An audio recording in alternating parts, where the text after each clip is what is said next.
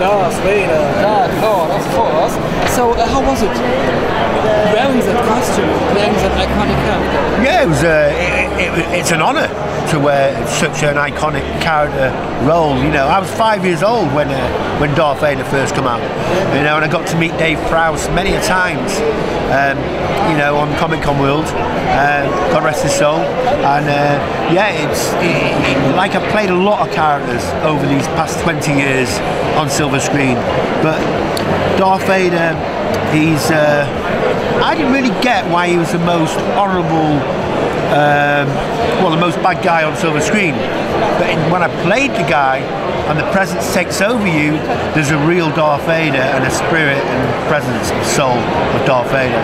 So when he takes over you, he demands respect and he takes over the room. You know what I mean? What would you say? What is the most powerful feeling when you are in that costume and you're playing the part? Yeah. Well, how would you describe it? Well, it's the Force. It's the dark side. You know what I mean? It takes over you. You can't mess about on the dark side, and you must do as you're told, or you get choked out. Do you know what I mean? Okay. Did you have maybe some funny moments from the shooting of the movie? Well, you know what? I've been in the industry over 20 years now. I've done over 50 films, many characters, from the Harry Potters, the Marvels, the DCs, the Game of Thrones, the Doctor Who's, and every character I play, right, I mess about. I have a lot of fun with them. But Darth Vader, he doesn't let you mess about. You try, he won't let you. He's got you, you know, and you've got to do as you're told. And that's the way it is. You've got to use the Force. For good or bad. And a funny memory from the shooting of the Batman movies, because when you wear a costume, especially like a Batman costume, then you can't go to the toilet.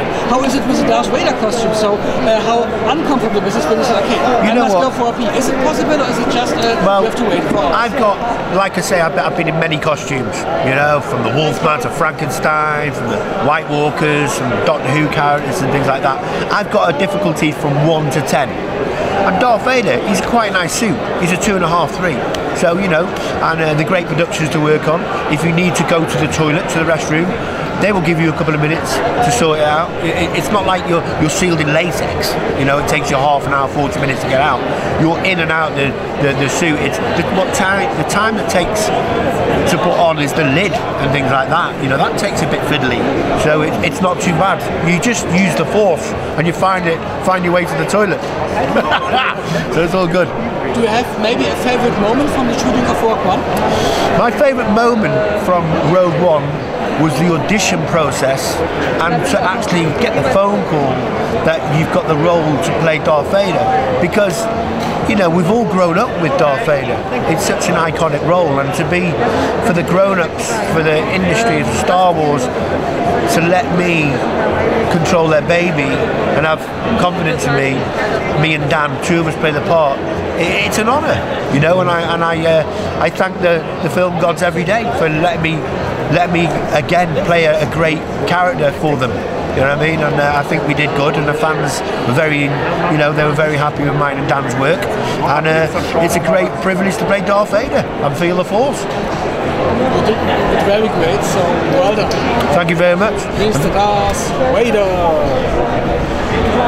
Force is with me.